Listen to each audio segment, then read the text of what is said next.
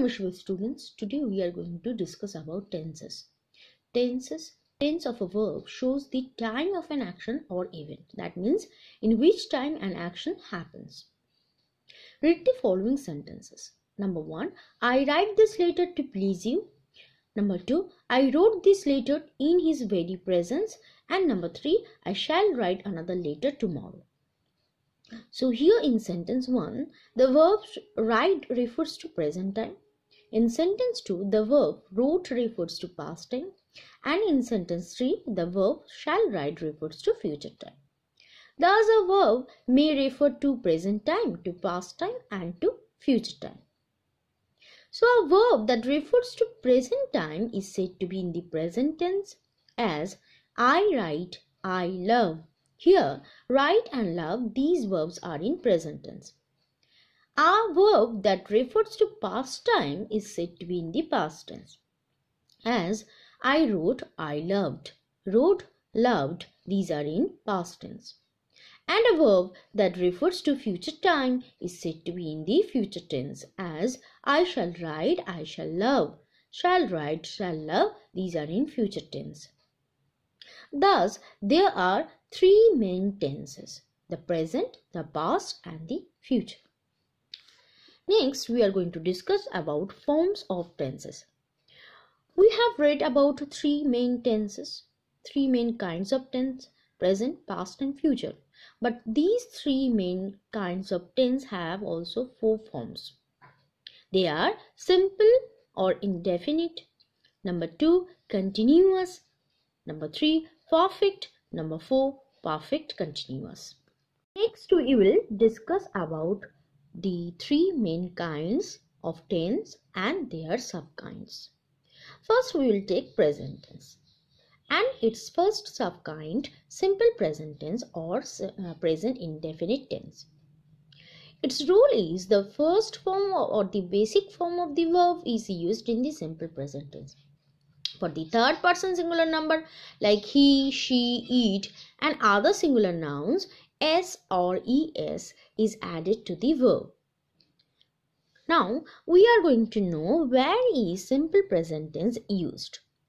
The simple present tense is used to express a habitual action, as he drinks tea every morning.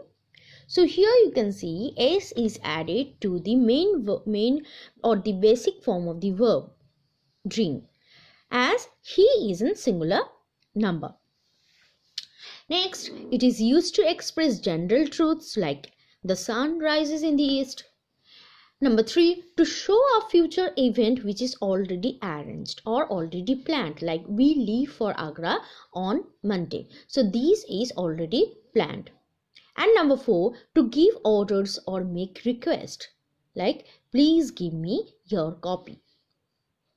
Clear? Then present continuous tense. Present continuous tense is used. First, we are going to know rule. So its rule is am is are.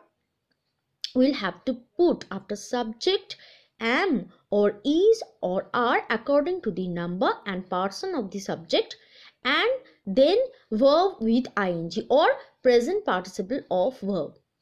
Ing added verb. Clear? So the present continuous tense is used for an action going on at the time of speaking, as she is singing. That means she is singing now. The boys are playing hockey. That means the boys are playing hockey now.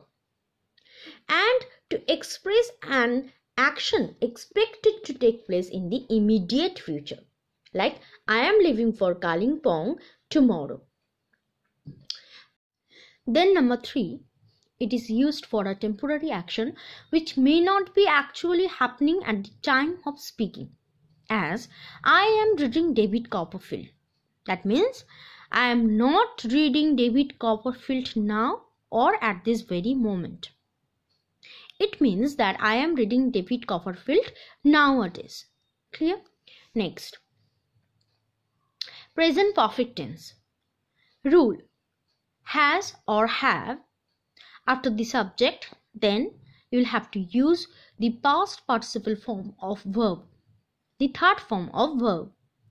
It is used to indicate completed activities in the immediate past with the word just, as he has just gone out, and to express past actions whose time is not given and not definite, as have you read Gulliver Travels?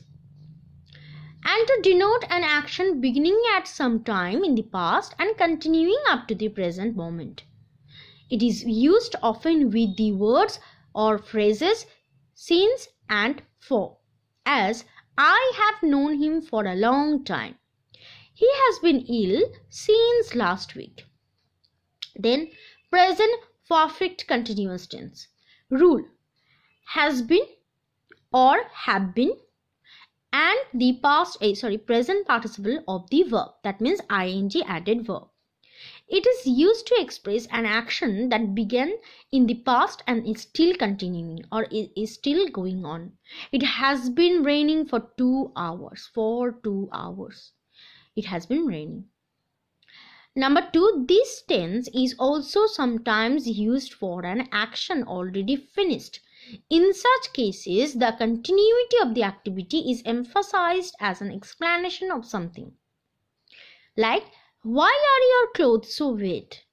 I have been watering the garden. So, it is completed. The action is completed. Okay. But the continuity of the activity is emphasized because your clothes or his clothes are still wet. So the explanation of this action is I have been watering the garden. This is the reason. So in such cases, present perfect continuous tense is used. Next slide. Now we are going to know about past tense and its subkinds. First is simple past tense. Rule: the second form or the past form of the verb is used. It is used to indicate an action that took place at a particular time in the past. The old woman crossed the road very carefully. Crossed. To express an action that began and ended in the past. The soldiers fought the battle bravely. Number 3, to express a past habit or regular action in the past. She always carried an umbrella. So it was a habit of her. Next is past continuous tense. Rule is was or were will have to put then present participle or ing added verb.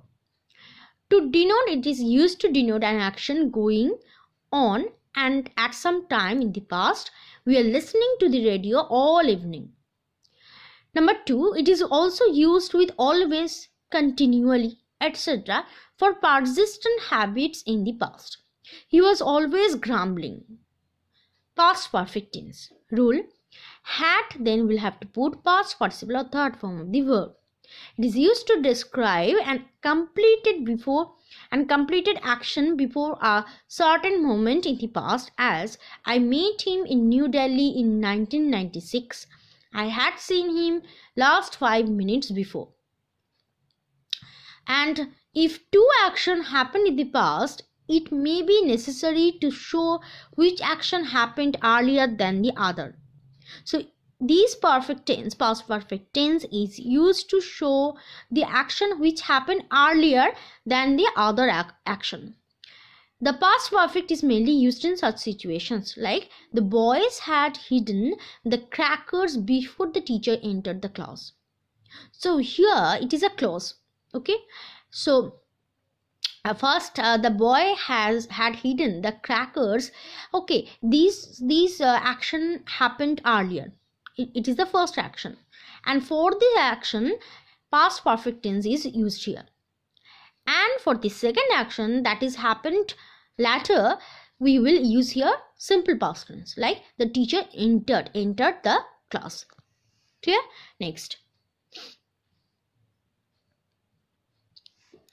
past perfect continuous tense. Rule: has been plus present participle of the main verb.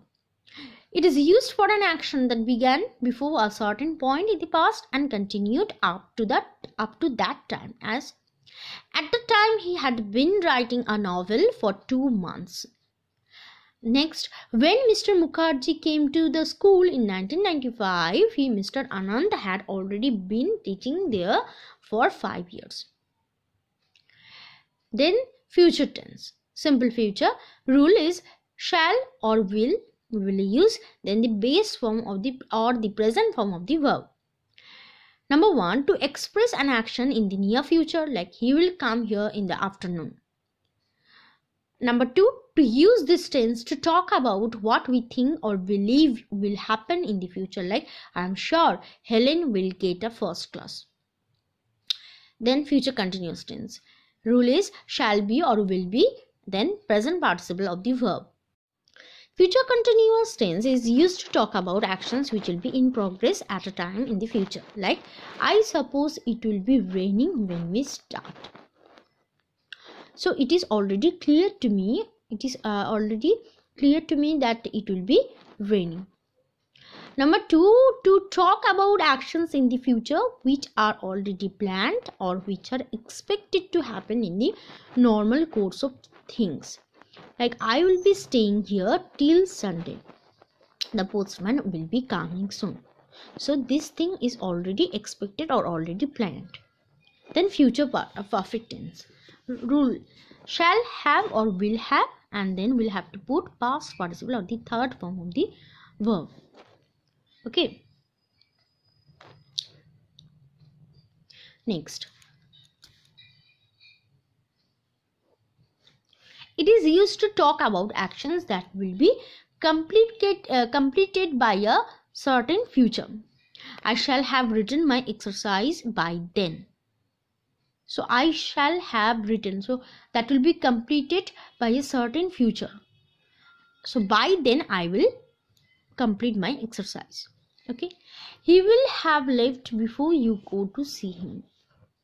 So he will have left. So the action will be completed before you go to see him. Clear? Next is future perfect continuous tense.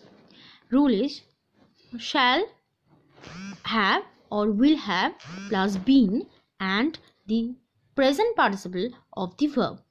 It is used for actions which will be in progress over a period of time that will end in the future. I will have been teaching for 20 years next July. Okay, so it will be in progress. For how many days? For how many years? For 20 years. I will have been teaching. Clear? So in such cases, future perfect tense, perfect continuous tense is used. Then exercise. First, we'll solve this exercise 1. Do as directed. Number 1, he will do his work with diligence. So here in the bracket, it is written simple present. So in simple present tense, you will have to convert this sentence. He will do his work with diligence. So the main sentence is in simple future tense. You will have to convert it into simple present tense. So what will be the answer? Simple present tense. He does. We first remove the auxiliary or the helping verb will, and do will be does, as he is in singular number, third person singular number. So we'll write here he does his work with diligence. Clear? Next is I followed his instructions. Simple future, we'll have to convert it into then that will be interesting present continuous. Number 4, I will not allow this to happen. Simple past. Number 5, my trip to the USA was successful. Simple present. Number 6, he worked very hard. Future continuous. Number 7, I will never raise any demand. Present perfect. Number 8, he walked out of the room without looking at anybody. Simple future. Number 9, he is crying at the top of his voice. Past perfect. And number 10, great deeds were never done by small men. Simple present. So these exercise you will have to solve in your language class work copy. Thank you. Namah Shivaya.